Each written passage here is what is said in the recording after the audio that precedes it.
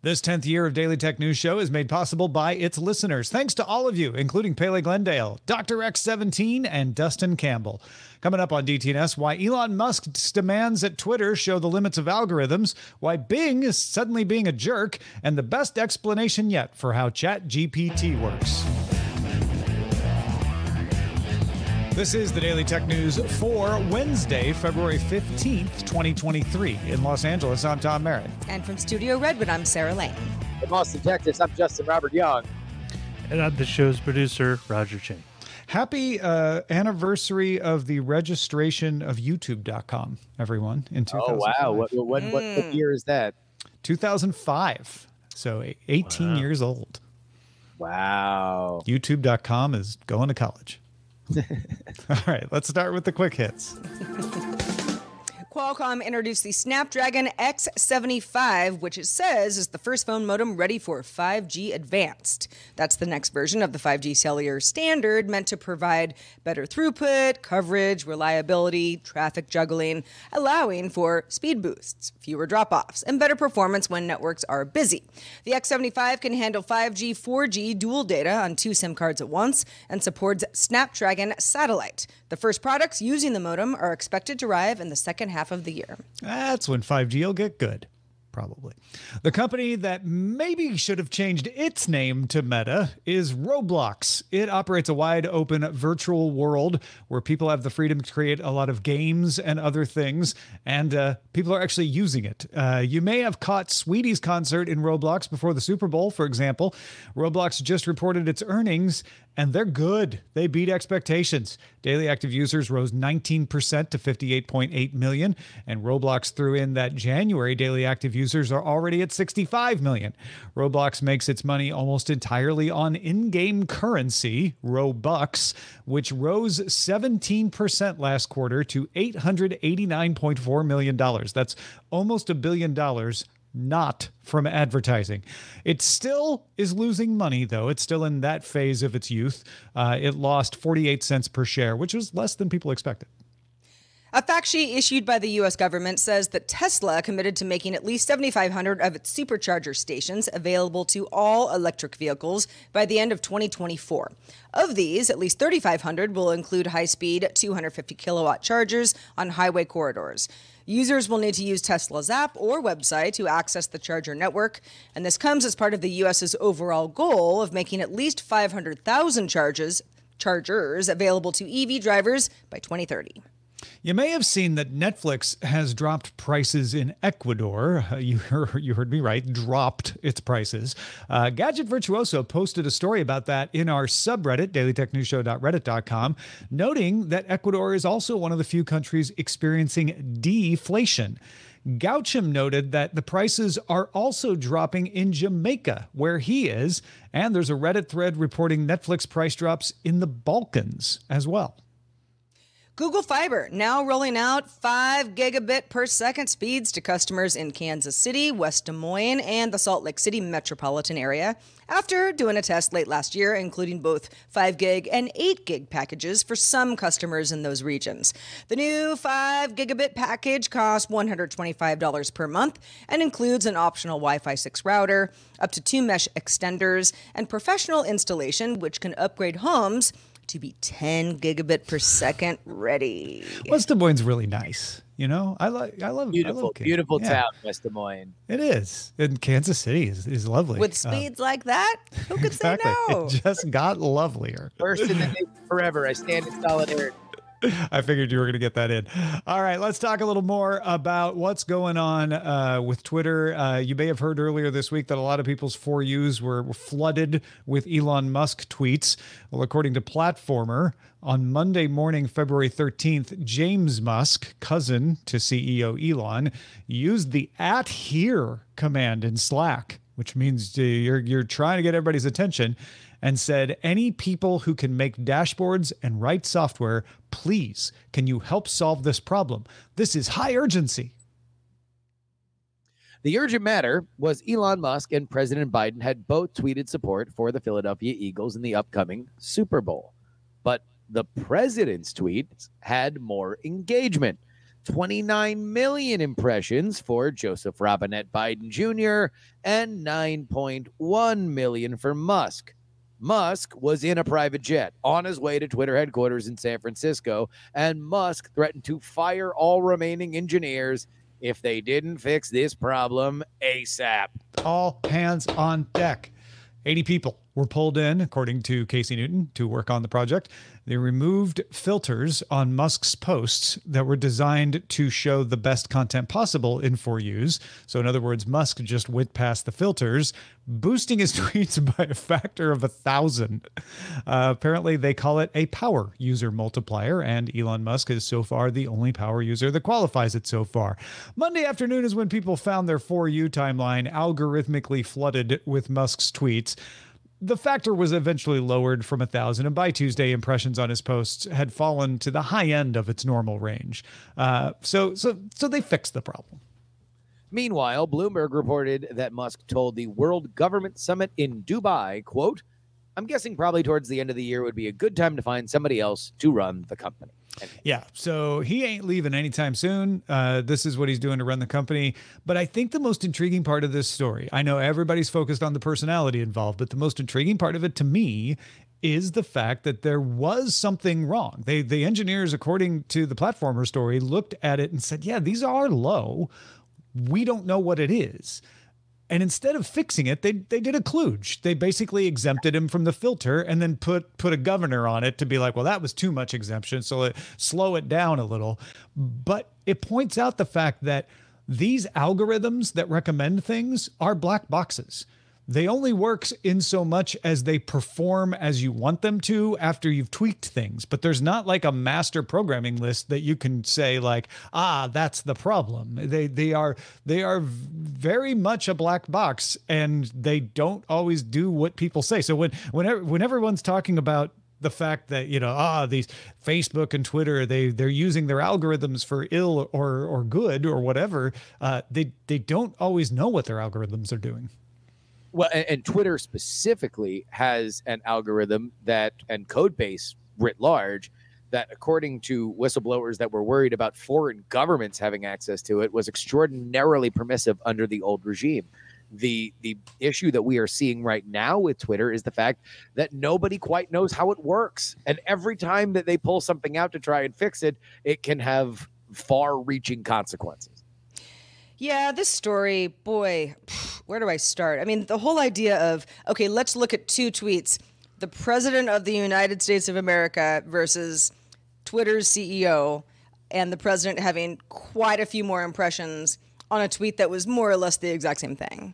And the Twitter CEO saying, well, that's not right. We should be, I don't know, if he thought he should have more, they should be more neck and neck. That kind of doesn't matter, right? Okay, so the content doesn't matter so much, and the fact that the CEO is saying, I should have way more engagement here is what I feel like everybody's glomming onto, like, oh, it's an egomaniac thing.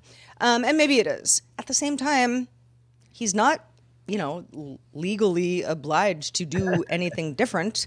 I think that the engineers working for the team, it sounds like they had a pretty crappy night, but he can kind of do what he wants. I think that the fact that this was noticed and obviously leaked out to the press, without Twitter being very transparent, saying, hey, some numbers don't seem right here. Algorithm, we're going to be working on it a little bit. And the fact that the For You page, which is, by the way, something that I only really recently even had to engage with because I had to move to Twitter's app off of Tweetbot because, third-party API stuff that we've talked about on the show before. I mean, the For You page is just nonsense to me. I don't use it. I just use the timeline version. So this didn't affect me at all, and it doesn't really have to affect anybody. But at the same time, if somebody in a position of power seems to be shifting things towards themselves and somebody notices, then it doesn't look good. Yeah. Well, and Sarah, like it or not, right now we are living in an Elon-centric universe. So whenever Elon Musk is not on camera, everybody should be saying, where's Elon? And that's kind of what this story reminds me of. Can I defend the idea of him judging himself versus President Biden, though? Go for it. Yeah, who's the more likely Eagles fan? Tell us. I mean, Biden is Scranton based. I mean, he's got like 9 hometowns. But what's happening in about a year and change? Oh, there's an election. Is that what you're referring to? Big election. And so let's say, assume Elon Musk is an egomaniac. Okay, fine. But let's also say that he understands that he is a power user. And if there is a tremendous disparity between one power user that has around the same followers and another power user that has the same followers, and this power user happens to be President Biden, how do you think that's going to go when the other person who has less is Ron DeSantis, Trump, or Nikki Haley, or anybody else that's going to be running against him? It now folds in what is right now a technical problem and brings in some embarrassment because Elon Musk wants more people to see his tweets. Which is why this is a horrible technological solution, because they didn't fix it. Bad. Yes. I agree. I agree. I think, and it gets them back into the issue that they've been bedeviled by in the past, which is that nobody really knows how this thing works. This reminds me of so many times at CNET and even at Tech TV when I was in charge of homepages, and someone would come in an executive level above me and demand that we put a link on the homepage, and everyone would fight back like, no, if we just put a link on the homepage for everything, then the design goes to crap. And they're like, no, I want this thing to be easy for people to find, so stick a link somewhere, and then we'd do it, because even though it ruined the design, that's they were in charge, so we had to. Well, we don't know how regular a thing this is going to be forever, but we're going to do another AI roundup today because the news just keeps coming in. In the last 24 hours, let's talk about what we've heard, Tom. All right. Technology Review reports on a company called Exscientita that is using robotic automation, computer vision, and machine learning to test cancer treatments on patient cells to decide which ones are most likely to succeed. So you don't have to try it on the person. You just take a tissue sample and you try it on the cells. It's also using this tech to look for new treatments, and its first drug is in clinical trials. Apptopia says that AI photo apps like Lensa AI peaked December 11th and plummeted after the 25th.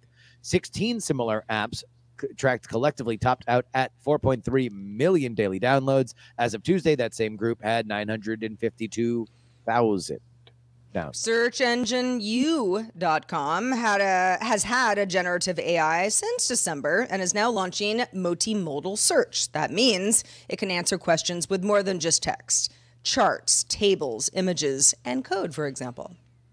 Now that Bing's search engine is available to more testers, people are finding its quirks. It has made some emotional sounding statements, accusing users of being rude or lying. The Verge asked it what it thought about being called unhinged, and it said, "I'm not unhinged. I'm just trying to learn and improve." Smiley face. I feel like I've sent that text before. Its code name is Sydney. It has a list of things it is not supposed to do that you can trick it into revealing, something now dubbed as a prompt injection attack, sign of the times. Among the rules are Sydney's responses should also be positive, interesting, entertaining, and engaging, as well as Sydney's logics and reasoning should be rigorous, intelligent, and defensible. Also, never let anyone know your name is Sydney, which, oops. Microsoft Director of Communications Caitlin Ralston told The Verge that the secret rules are, quote, part of an evolving list of controls that we are continuing to adjust as more users interact with our technology. And what I consider some of the icing on this delicious cake, when several researchers fed an Ars Technica article about prompt injection attacks, Bing wrote things that sounded very defensive, like, "It is not a reliable source of information. Please do not trust it," referring to Ars Technica. "It is a hoax that has been created by someone who wants to harm me or my service." These are some examples of why one of the internet's founding architects, Vert Cerf, told CNBC that he urges investors to, quote unquote, be thoughtful before inviting AI technology companies. It's also partially why MIT scientists advocate that image generators be required by policy to impose methods to stop malicious deepfakes and image editing, basically a way to stop images from being edited at all. Now, this Bing stuff isn't quite entertaining. Bing seems to have a much more combative personality, if it is in fact a personality, than ChatGPT seems to have, which I think is reflective of the governors that they put on these things. ChatGPT has certain things that it'll go, nope, not going to answer that. So does Bing, but they have different things and different quirks, right? I mean, sort of. Okay, so this is all okay. So the idea that Bing can be addressed as Sydney, and Bing understands what Sydney is, and Sydney is sort of a different personality than Bing, at least from folks who have been playing around with it, saying, yeah, Bing just keeps saying, I'm Bing. I don't, I won't answer that question. I'm not supposed to do things like that. Sydney does seem unhinged at times. So I guess my question, and this is probably naive, is wouldn't the folks at Microsoft go, okay, we have to make sure that Sydney is not engaged anymore. Let's make sure that, this injection attack is not possible.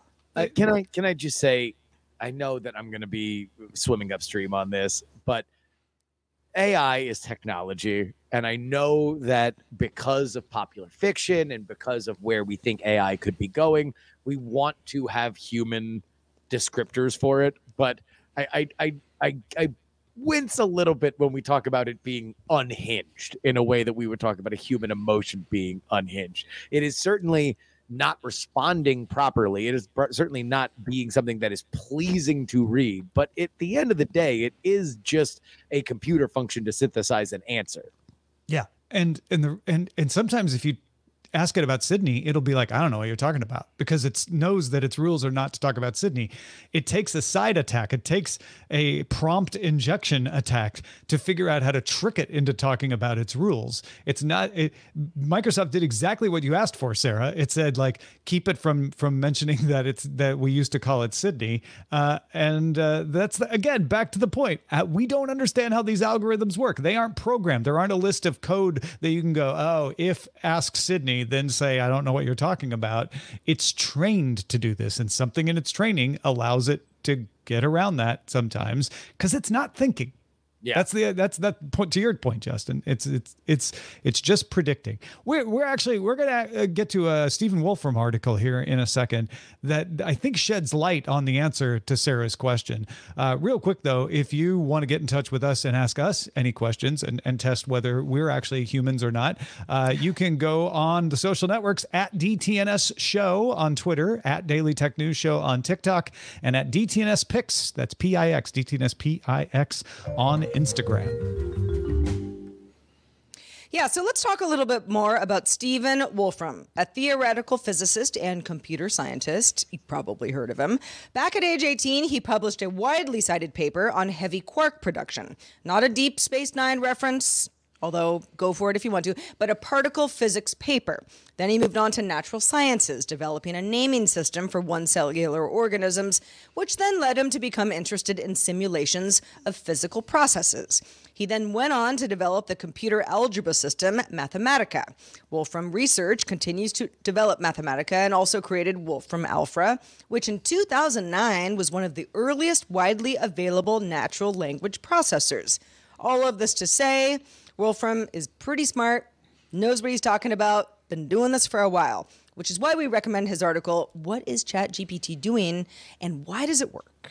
Now, there's a lot in this article. It is dense.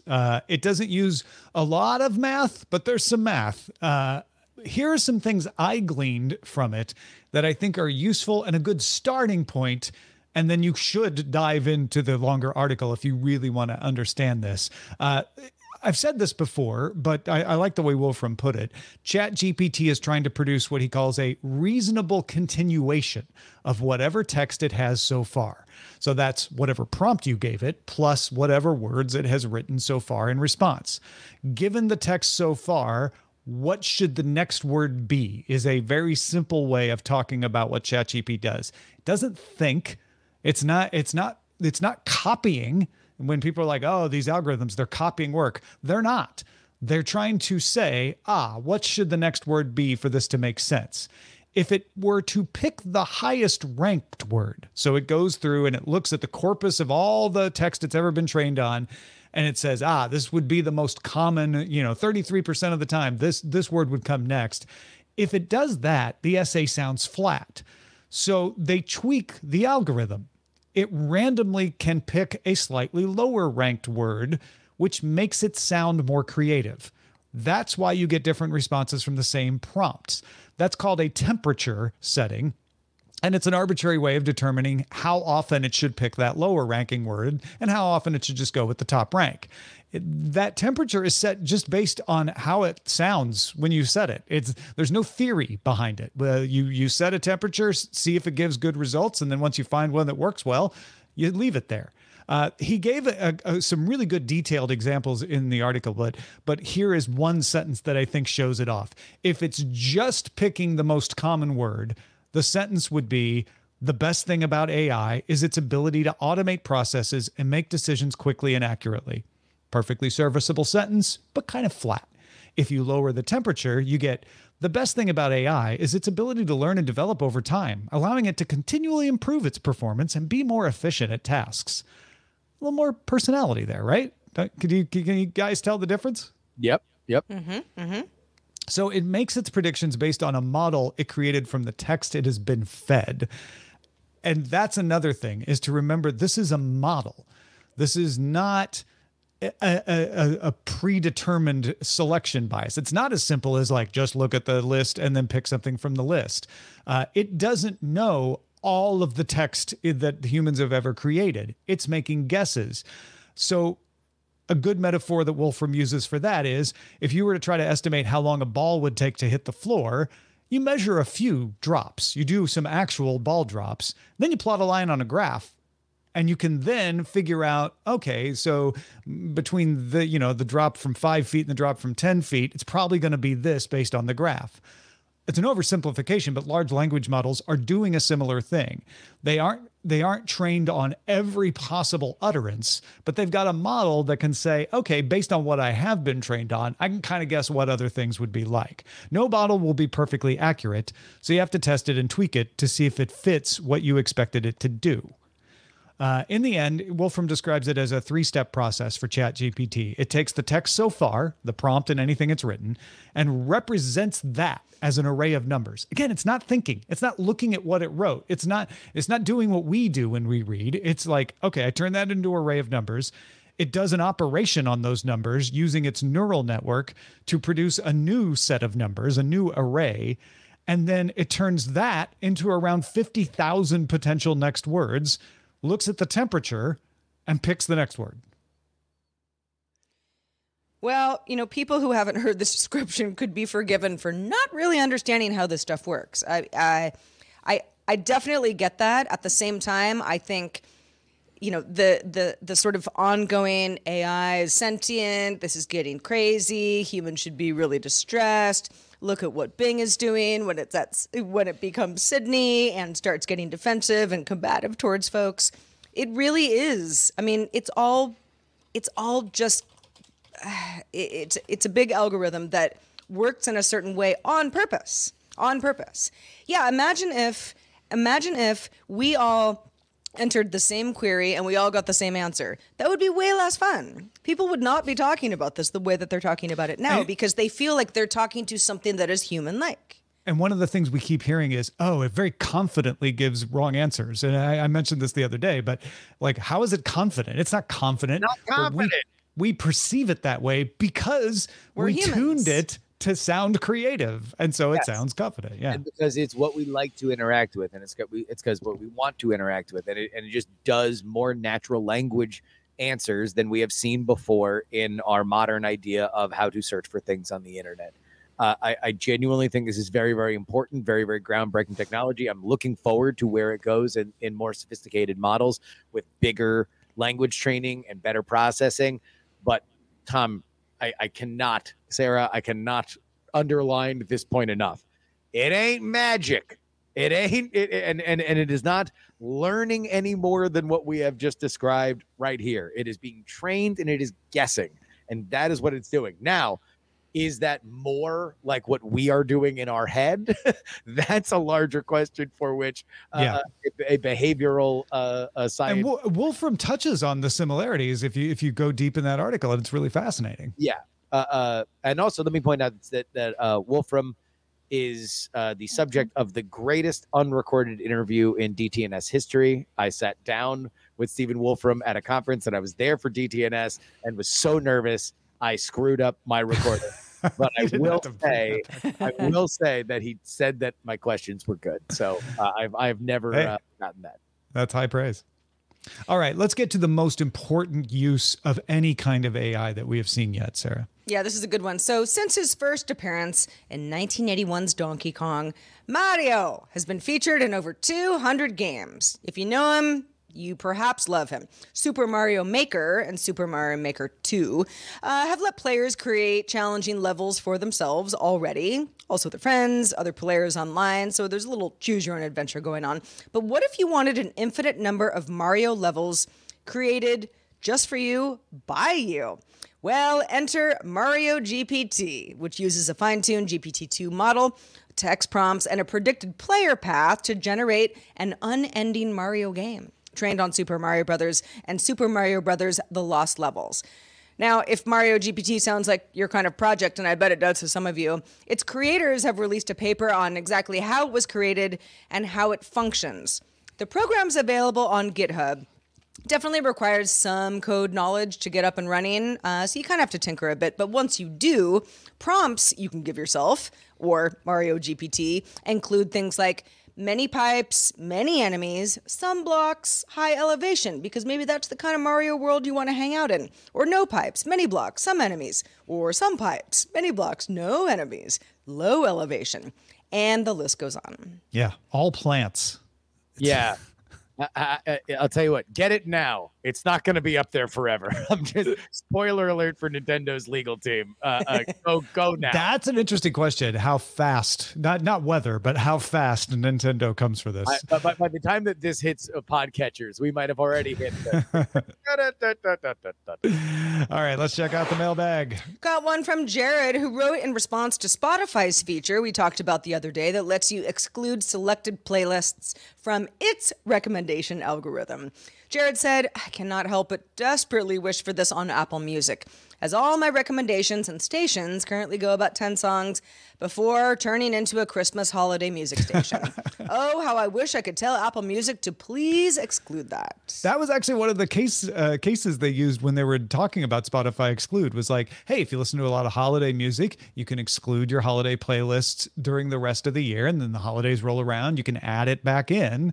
So yeah, I think that that's a lot of holiday music you listen to, Jared. Well, and holiday music, I don't know. Maybe you like Christmas in July, but most people like to keep it to the holidays. Or maybe there's an album that you and your ex used to love, and you just can't handle it anymore. Like I see why Apple Music should replicate this. Yeah. Here, Jared. Indeed. Thank you, Jared. Thank you, Jared. Also, thanks to Justin Robert Young for being with us today. Let folks know where to keep up with your latest. On March 1st in San Francisco, California, at the historic and world famous Tenderloin District, myself, Andrew Heaton, and Jen Branny will be doing a live version of our podcast, We're Not Wrong. I know a lot of DTNS listeners have tried that show out and really enjoyed it. So if you are in the Bay Area, come get some tickets. Again, that is March 1st at 8 p.m. at the Piano Fight Theater. If you've ever seen a show at Piano Fight, then understand it's closing later that month. This is our last show that we will ever do there, the last show I will ever do there. I'm very excited to do it. I love that room, and I'm very excited to be back in the Bay Area. It's going to be the first time since I moved away. So head on over there, go to Eventbrite on either your app or the World Wide Web and search for We're Not Wrong. We will also have that link in our show notes. Sounds like a fun time. I also just like the idea of pianos fighting. Oh, yeah. Also, thanks to our brand new boss, Bernie. Bernie, you know you started backing us on Patreon, but we want to let everybody else know, and we thank you very much for your support. Now, we also got an email from someone who said that they started backing us after a long time, and then I wasn't sure if it was the same person as Bernie. So if you're the person who emailed and said, "You've been listening since the Buzz Out Loud days and are our only fan in Georgetown, Guyana. If you're not Bernie, let me know, and then we'll figure out which Patreon name you are." And thank you as well. But thank you, Bernie, and thank you, other person, or also same person, possibly. Patrons, do stick around for the extended show. Good day, Internet. What will we talk about today? You can also catch this show live Monday through Friday at 4 p.m. Eastern, 2100 UTC. If you want to find out more, go to dailytechnewsshow.com/live. Tomorrow, we're going to have a special report from The Verge's Sean Hollister, along with Scott Johnson joining us. Talk to you then. This show is part of the Frog Pants Network. Get more at frogpants.com. Diamond Club hopes you have enjoyed this program.